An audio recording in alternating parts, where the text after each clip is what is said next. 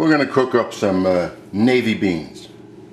So before I start, just let me say there are so many different ways of putting this together, and this is just one of them. And what I didn't do, which they say to do all the time, and I always question these things, is to soak the beans overnight. What happens if you don't? Nothing. I've cooked beans without soaking them so many times. And if somebody says you can't do that, well, the proof is in the pudding. So today I'm going to use what I have on hand: carrots, peppers, garlic, shallots, bay leaf. And when you use bay leaves, you see the color of mine? They're getting kind of old.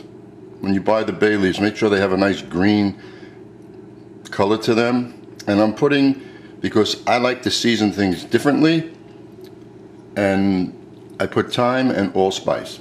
So what we do first is we sweat up the vegetables in a little oil or butter. Not saying that you don't have to brown them, but it's navy beans, it's white, and I want to keep the white color. So we sweat up the vegetables. Why do you do that? It just brings out the flavor a little bit more. This will take a couple of minutes.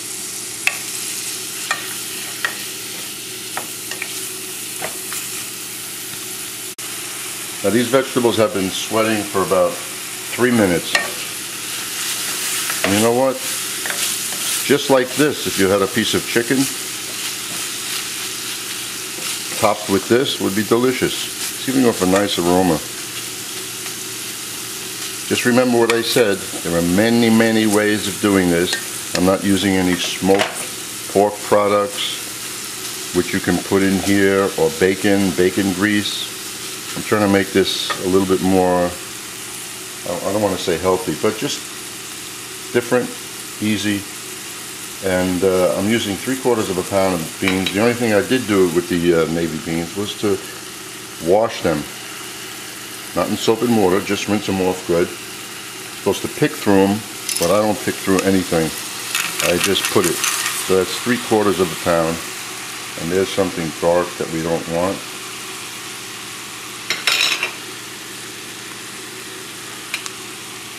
And you can either use stock, beef stock, chicken stock, vegetable stock,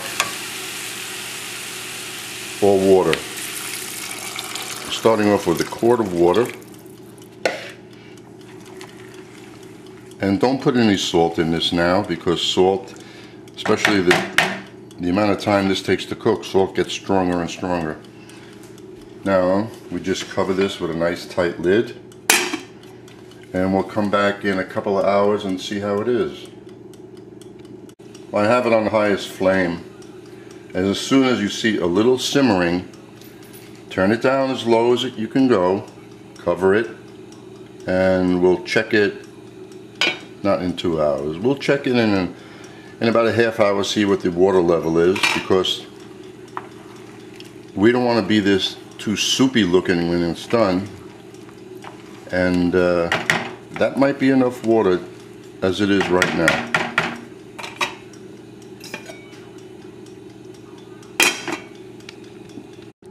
It's been 2 hours and 15 minutes, and the beans are done.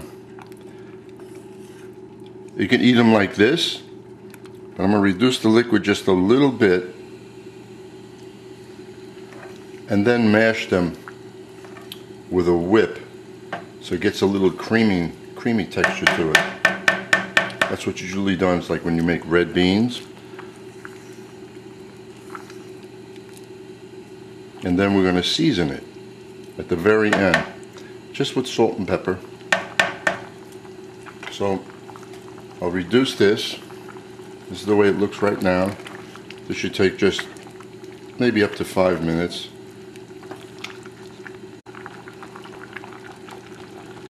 Okay, it's been 5 minutes. Now as you see, it's a little creamier. It's the right amount of liquid. We're going to take a whip and break up some of the beans. Get it to be even more creamier.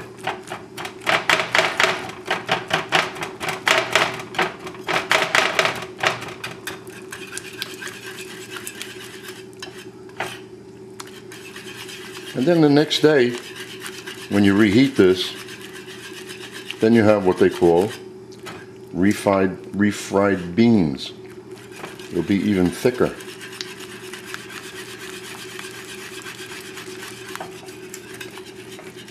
The thicker something is, the longer it stays on your tongue, and the tastier it is.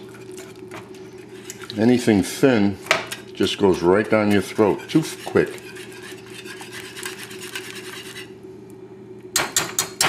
How's that? Now, creamy, nice. Now we're gonna season it. Well, all in all, after I season it with a little salt and pepper, that's it. I could put Tabasco in there, but I'm not doing it. And this is the first time I've made the beans with these ingredients. It's a little different, but it's very pleasant. I hope you enjoyed the recipe.